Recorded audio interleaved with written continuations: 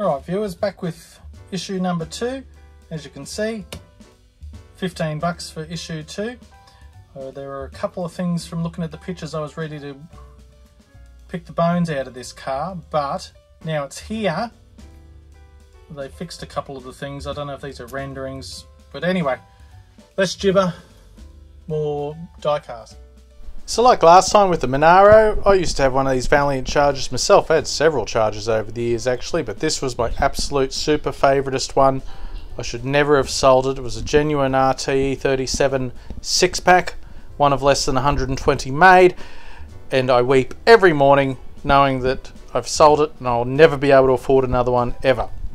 But anyway, and once again, awesome photos taken by my late Uncle Phil, whom otherwise I would not have photos of some of my cars. Thanks, Uncle Phil. Okay, now, as you saw from the thumbnail, and as you've heard me bang on before, Chargers are my thing. So we're going to be able to pick the bones out of this. Now, like the Monaro, I reckon the wheels on this look a touch too big. And I'll tell you something else for free, viewers. A little bit of a paint blemish here. A little bit on the stripe. This one's got Queensland plates on it, which is good.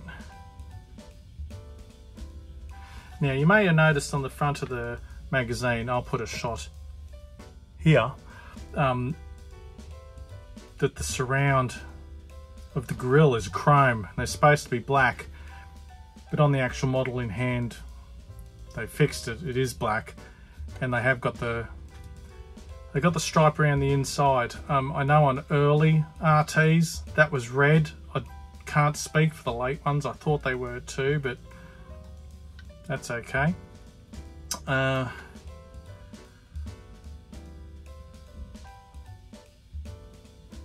Fixed windows, chrome drip trays, the vents and the thing. Try and have a look in at the dash. Yeah, it's got the proper RT dash and RT steering wheel in there. Okay, well that's a little bit disappointing. The rear, the tail lights are decals. And one of the decals is crooked. I don't know if you can see that, viewers. Put it on the turntable, you'll be able to see it.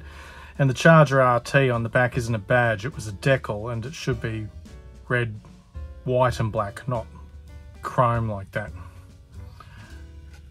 But it has got the, you know, the twin fillers, which aren't too bad. It's got the proper font for the 4. Same with the RT. Now notice the RTs on the guard, they're silver as well. They're supposed to be white, red and black. It has got the proper driver mirror, but it's got this big base on it that chunks right into the door. It's not quite as finessed as the other two, which we will compare in a minute. To its credit, it's got the spare wheel tyre underneath like the big tanks had, because with the big tanks, the big tank took up all the boot and there was only space to put the spare in vertically in there, so they had to modify the boot floor to accommodate it. It's got mud flaps on it too, which is interesting. But again, on the whole, for $15, I'll take it. But it's making me appreciate the classic collectibles one all the more. We will get them all on the turntable so you can compare them.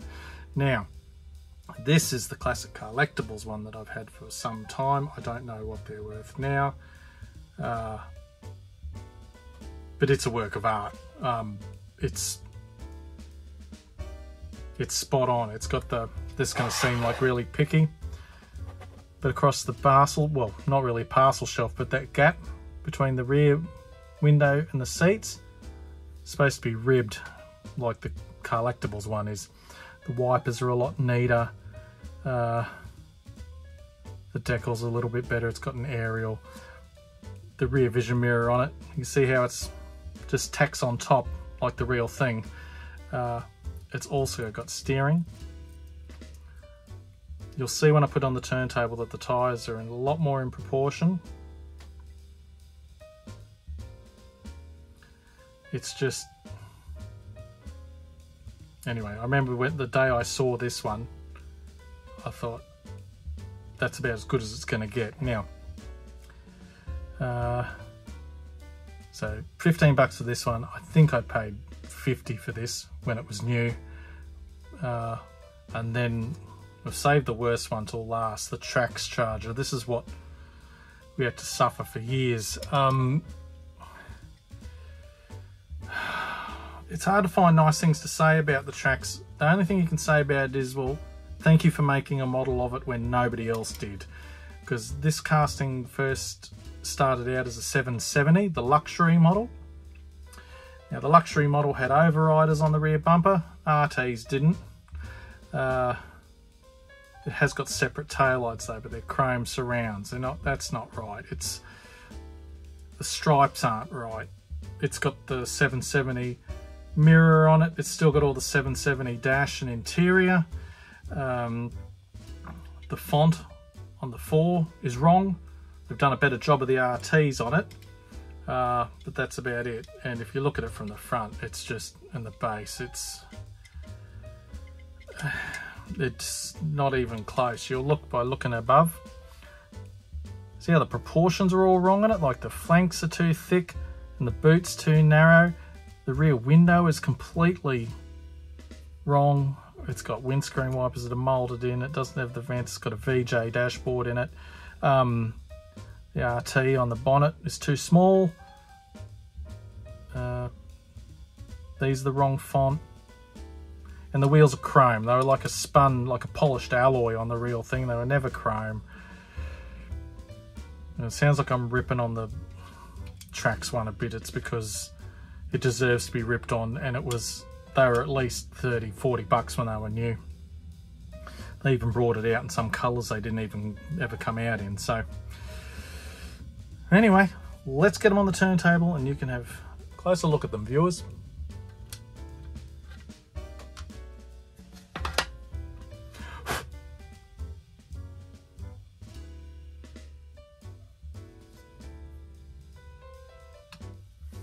So I shouldn't rip too hard on the Trax Charger. For a long time it was the only show in town, and as a result I've got nearly all of them. But it's just, when you compare it to some of these newer offerings like this magazine charger, it only serves to highlight all the things that were wrong with it as it comes around again. You look at how droopy the back of it is, the chrome taillights, the decals are too far down. It's got 770 overriders on the bumpers. It's got the chrome rims when they should be like a polished aluminium look. It's got the 770 wing mirror on it. The front bumper is just flat when it should have a gentle curve to it. Yeah, there's just a million things going on with the Trax one. That said, the magazine car, the wheels, I think they're a little bit too big, and you'll notice that it's actually a little bit larger in scale to both the Trax and the Carlectables one. So, but anyway, I guess it's still within the sphere of 1/43. The what else can I say? Trax, could be a bit ambivalent about accuracy. I know when they released their VG Pacers, beautiful casting, like they really did a good job, and then they went and you could get 2 different stripe packages on the VG Pacer, and they decided that they'd put both of them on the one car. And when questioned about it, I saw them say that they reckon they'd seen a photo on the internet of it and they believed it could have been a dealer option, which was just rubbish. But anyway, here we are with the magazine car again, obviously, in vitamin C, and the classic Carlectables in Hemi orange, which was the colour my E37 was. Now, it's magnificent. The classic Carlectables one, you might have seen when I had it tipped over. It's got the proper powder coated extractors and the proper coloured engine.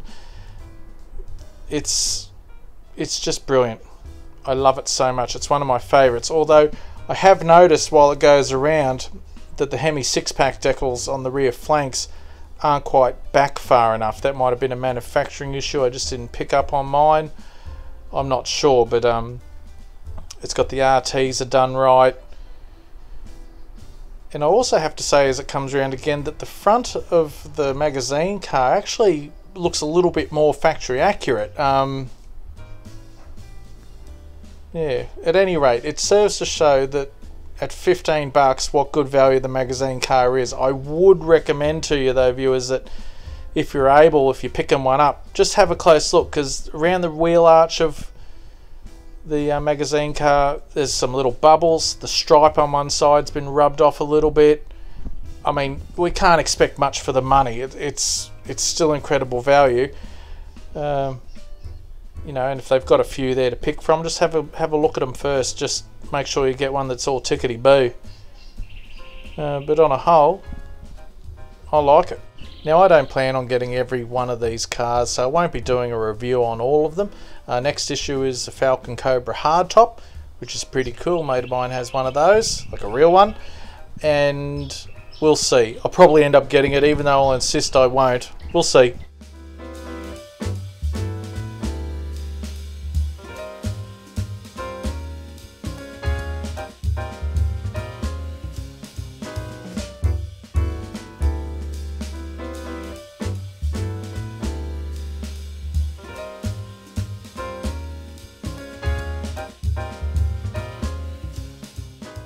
Thanks for checking out this little quick bonus video, viewers. I really appreciate it. I also want to say how much I appreciate the support the 4th anniversary video and the Pontiac GP video I've been getting. They've both proven to be very popular with you all, and I really appreciate the support. Don't forget to check out some of my other videos. You know, there's hundreds of them, like hours of entertainment for free. Anyway, I'll stop gibbering. Have a great weekend. Have a safe weekend. And I'll see you all next time on PB's Retro Restorations. That's what my channel's called. I almost forgot. Bye!